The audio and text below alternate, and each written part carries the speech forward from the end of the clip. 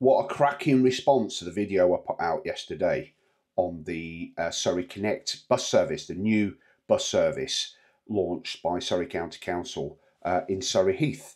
I trialled the service yesterday, as my video showed, and it worked flawlessly. I think, though, it's important that I correct a few things, because in my enthusiasm for the service and how well it worked, but also based on the press release that I'd read from Surrey County Council, I think I might have over-egged the pudding just a little bit, and I just want to correct a few of the things that I said yesterday, because it doesn't cover the whole of Surrey Heath. Quite a few residents came on my Facebook page in the comments and said, oh, well, I've just tried to register the app, and I was looking at bus stops near my area and it doesn't seem to cover my area.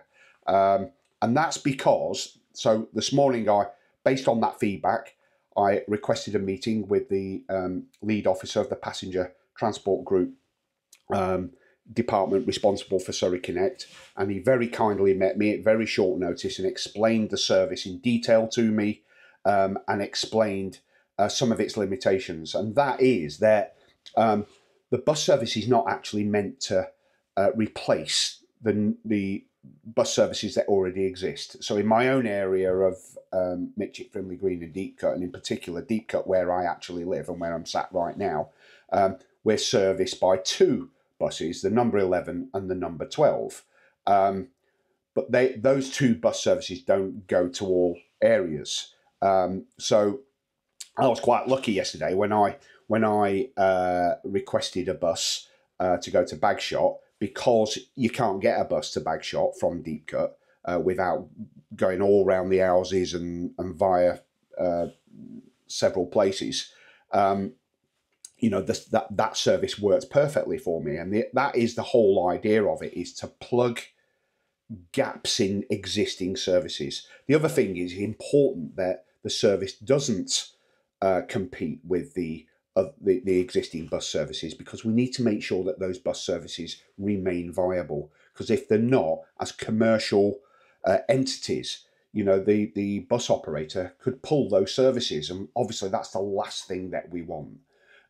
That said, however, if you live in an area where recently bus services may have changed, the schedules or the routes may have changed, or you're in an area where you think it could be better served by buses, my advice to you is to contact your county councillor. So if I'm your county councillor, so if you live in Mitchett, Frimley Green and Deepcut, get in touch with me and let me know, because I can then talk to the passenger transport group and ask them to include your area or a destination in the route schedule of Surrey Connect. And a good example of that, some of the feedback that I got from some of the residents on my Facebook page yesterday, was that Farnborough North Station is not included. Neither is Farnborough North.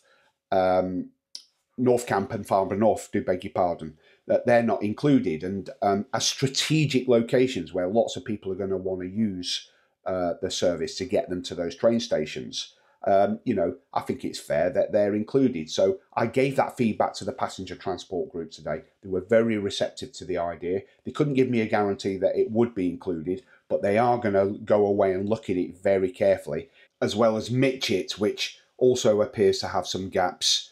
So they're going to look at that too. They're going to go away. They're going to look at these things. They're going to come back to me, they said, hopefully next week, to let me know what they've found and to see if those locations and strategic places like the train stations can be included. Like I say, no guarantees, but nothing ventured, nothing gained. So I'm still very excited about Surrey Connect. I think it's a great service. I'm sure residents who use it will agree. But do feedback to me if you feel that the service is not covering your area, or there are gaps in the existing service, and I will get that looked into. And make sure, if you don't live in Mitchett, Frimley Green and Deepcut, that you contact your own county councillor, and I will provide a link where you can find out who your county councillor is if you don't already know. So, like I said in my video yesterday, do explore the app, do go on the Surrey Connect website, check out if your area is covered, and that the places you want to go to are covered, because I really do believe that that service is a viable alternative to the car.